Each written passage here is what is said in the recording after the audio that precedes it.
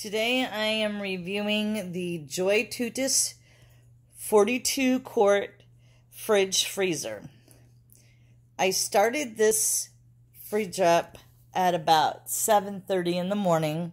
It is now 8:45. I started at 73 degrees and it is now down to 5 degrees Fahrenheit. I have it connected to my Bluetti EB120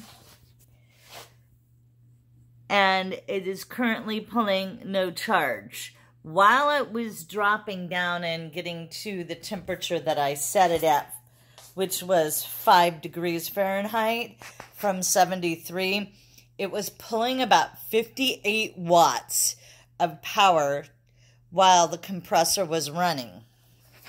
Currently, it is pulling no power, and my Bluetti is not showing much use at all, and so far as how much power it's used on the Bluetti. So, but it does pull 58 watts, so we know this. Anyway, I'll show you the inside of this. This is the handle. It's kind of interesting, and I'm not sure, I haven't quite decided if I like it or not, but it tips in. Kind of hard on my hands because I'm arthritic, but I'll learn to work with it. Inside, one feature I really like is a little light that illuminates the inside of the fridge freezer. This is the refrigerator portion. I believe it was about 7 quarts is what the spec said on it. I had dropped, this is just a little house thermometer that I have in here, and I had put it in there. It's saying 14.5, but I'm not going to, it's not a refrigerator thermometer, so I'm not sure how to accept that as truly what temperature is inside of here. Perhaps it is. Anyway, this is the freezer section, and it comes with a basket that sits inside of it.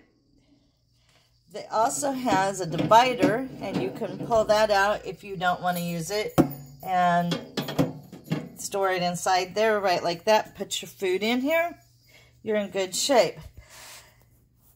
The interesting thing about this fridge freezer is that it came with handles that had to be attached.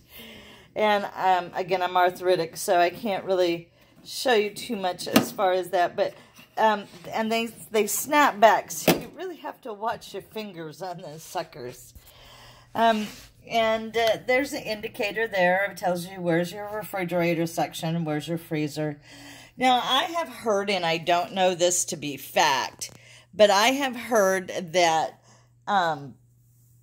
you can put your frozen stuff at the bottom, place a piece of thick cardboard on top of that, and use the top 2-3 inches of the freezer for keeping refrigerator items cold to help expand the rather small area over here.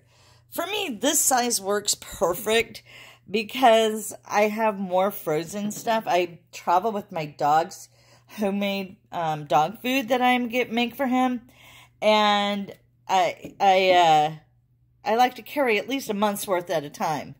So this is super handy for that. And as far as fridge space, a little bit of produce and, you know, a little bit of dairy is about all I really need there. And what I do like about this is I can actually probably put a small bag of ice easily in the bottom of this and have ice for drinks. So I'm kind of looking forward to that. This is the side of it. It's actually a beautiful, beautiful item. I'm rather surprised how nice and sleek it looks. It's very modern. And I think I'm going to enjoy it. We'll find out when I get out on the road this next week. Anyway, thank you for watching, and talk to you soon.